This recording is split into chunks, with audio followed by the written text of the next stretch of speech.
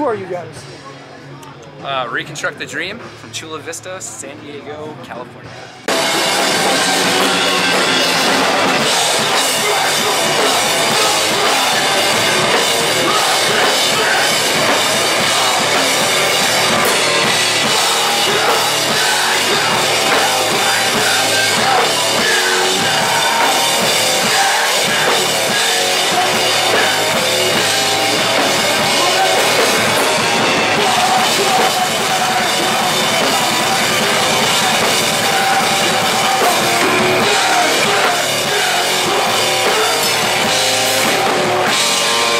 So, why don't you let everybody know what the hell happened to Metallica? Well, Lars was the first drummer, and he's got some cool ideas, but he's kind of a douchebag. Yeah, I'm just gonna agree with Chris on this one. They're a great band, but imagine if they had like an amazing drummer, how much sicker they would be. But they're still sick. I like Lars too. He sounds too white to me, to be honest.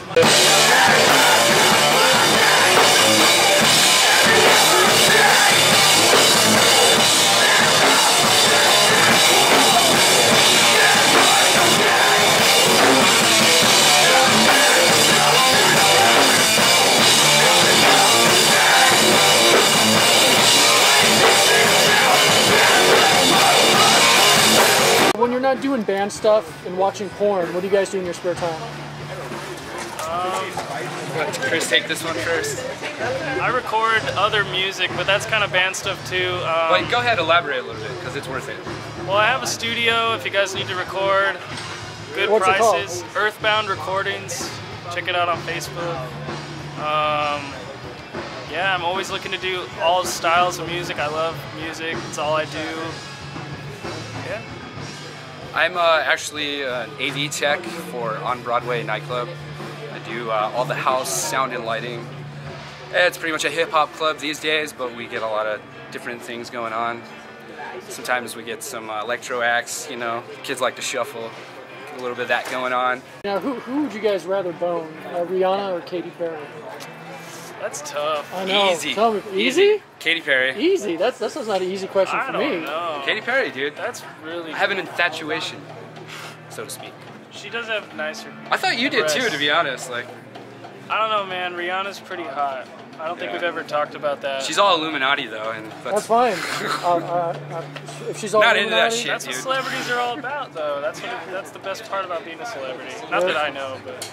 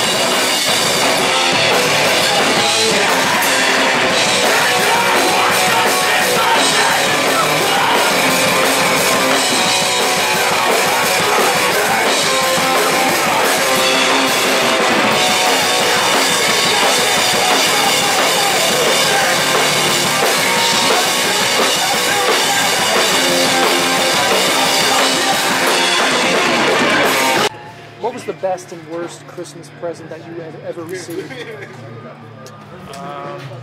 Oh god, it was probably a snowboard that I got. I wanted like a really sick snowboard with like bindings that actually strapped in, but instead I got the one that slipped on. And I'll admit, you know, I was kind of bummed, but when I got to use that thing, it was the shit. You know, you could bail off that thing. That's what it's all about. Sweet bails. What about you? My best was probably the guitar.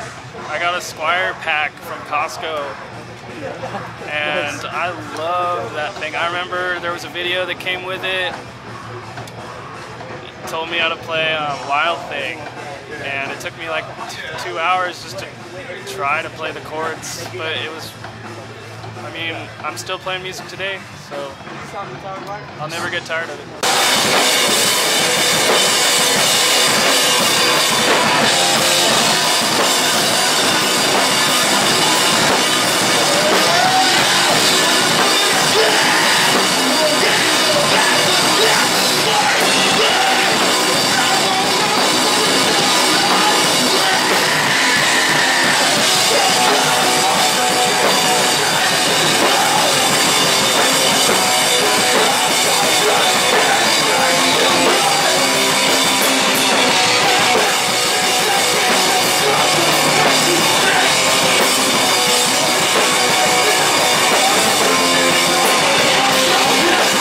Guitarists, who are your favorite guitarists?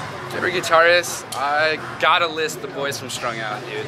Okay. I draw a lot of influence from their punk metal style, you know? Jake Kiley, Rob Ramos, big ups. What about Megadeth. Okay. What about Paul? Love the guitar work there. Paul Gilbert? You know who Paul Gilbert is? Oh yeah, Racer X. Yeah. Yeah. He's pretty sick. Yeah. I hear he lives in Japan now. Paul Gilbert? Oh no. No? No, you're thinking of Marty Friedman. Yeah. Really? Yeah, Marty. Well, you know what it is? I saw them on a TV show where it was on YouTube. Well. And like he was there and they were both in Japan. Yeah, it's like guitar dueling, shred-offs. Plus he's in Mr. Big, and Mr. Big is huge in Japan. And that's what it is, Yeah. probably the big connection. Yeah. I mean. And I actually just found that out recently, Mr. Big, and I remember that song in the 90s for sure. Yeah. Big hit.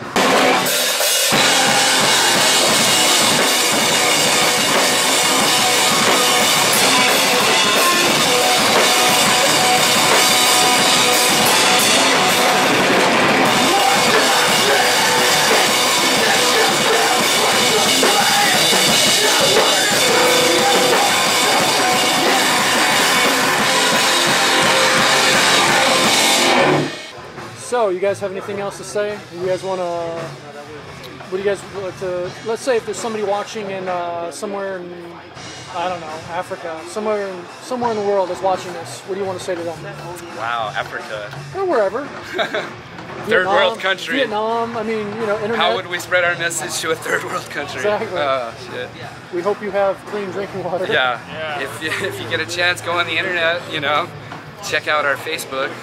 Our band name's Reconstruct The Dream, and if they could, you know, afford a jet out here to our next show, you know, December 14th at the Epicenter with Madball, that would be the shit. But other than that, you know, we'd like to send some love out that way, just show them what we're all about, and hope that they could listen with some headphones or speakers. That's what we do.